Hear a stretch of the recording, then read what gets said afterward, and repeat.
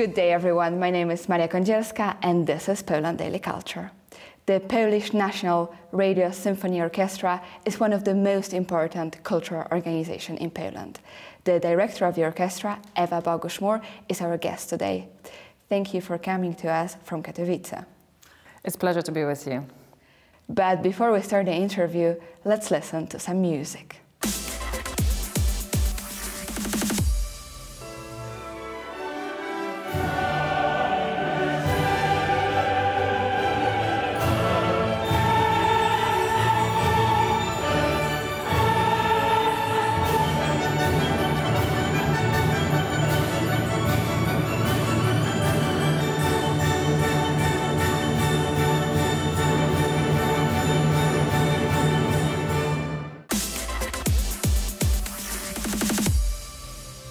Madam, the Polish National Radio Symphony Orchestra organizes 3 music festivals, and one of them is Music and Science.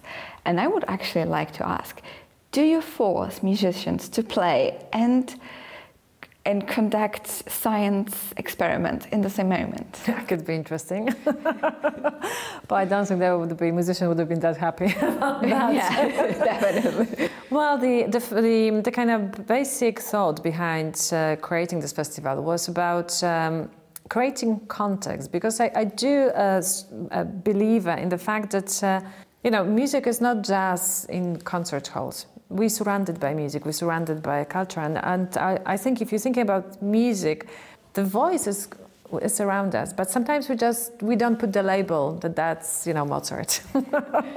We just think it's some sort of noise. For people who are not, if for them to go to concert hall is not the first choice, sometimes you need to create this context and just to kind of show them there are connections between day life and whatever's happening around us and music. And I think music and science, that for us was the kind of great framework to talk about that. And last year there was the first edition of the festival, and was almost like a pilot project, because of course that was our imagination that people will like it. And with our assumption, but we didn't know. So we created this 2 days festival as a pilot project.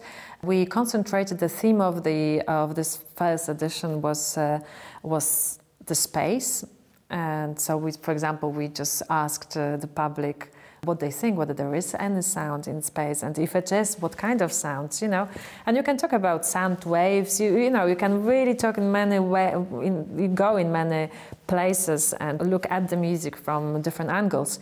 So we do have concerts, because we have the orchestra, so we wanted to use our orchestra. But we had lectures, we had workshop for kids. We had very intensive 2 days, thinking that it's for different groups. So we had for small kids, for more adults, for teenagers, yes, and for families. And the response surprised even us. That was such a great response. People really love that. When we asked them, because we thought, okay, it's a pilot project, so we need to, in a way, measure. So we need to do a survey. Otherwise, again, we would be guessing what they thought and why they came. We did a survey, we asked what they expected, and apparently the main answer was that they wanted to experience something new. And the second biggest surprise was that 30% of people who filled the questionnaire was in NOSP for the first time. 30%, exactly. And we didn't have enough time to do national promotion.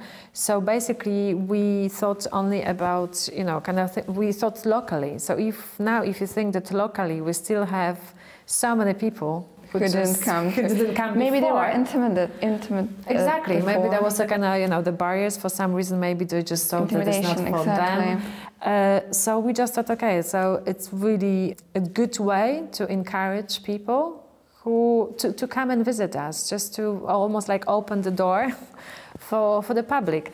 So now we close to announce the second edition, which will be in June next year, and we will be announcing in March. And what I can say now, I can say what the topic is going to be.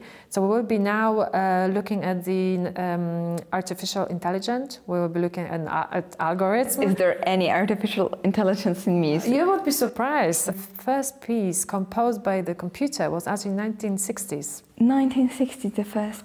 I've seen myself one thing. A piano which just plays for you. Touching by itself, yeah. But it is an old normal piano, and it plays, and it sounds very, very true. Yeah, very intriguing.